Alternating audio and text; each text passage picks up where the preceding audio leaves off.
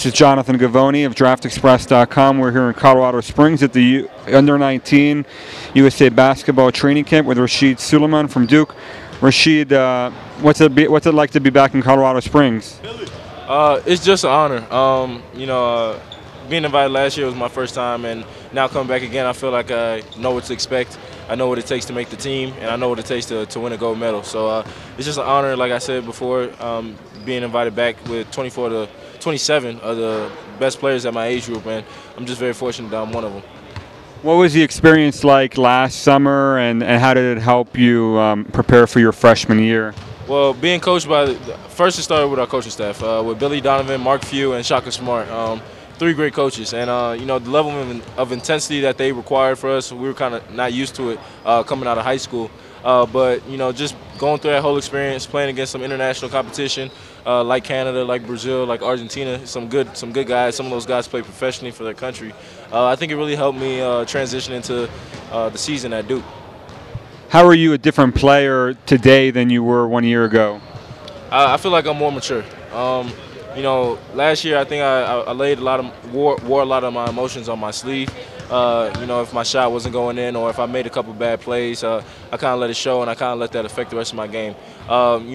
This year, especially going through the whole season, going through this last year, I know that there's more to that than just that play. You can make it up, and if I miss a shot or if I make a turnover, I'm just gonna focus on trying to get it back. And I know there's a lot of other ways I can affect the game other than scoring.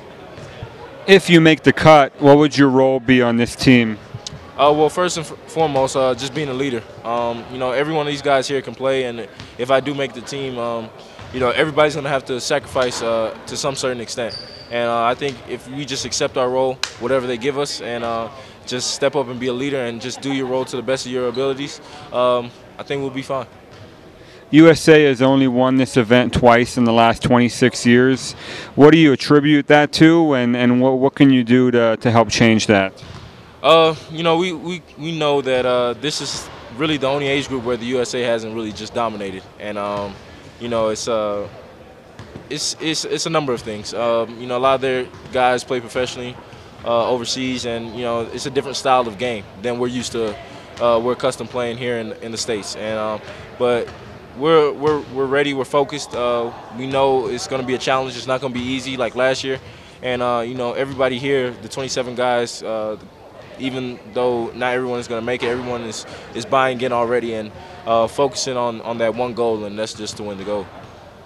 This team only made 26% of their threes last summer.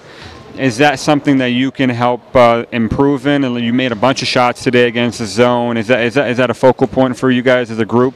Well, overseas, a lot of the European teams and different countries from overseas, they don't respect us shooting the ball.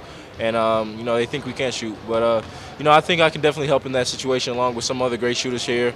Ryan from Villanova, Mike Frazier from Florida. I mean, we have good quality shooters here, and I think we can space the floor and open the lane for the guys who can drive. And, I think I can help as long with some of the other people. And, I think the people overseas cannot stay in front of us one-on-one. So if we help spread the floor and force them to play man, I think it will definitely be to our advantage. Thanks so much, Rasheed.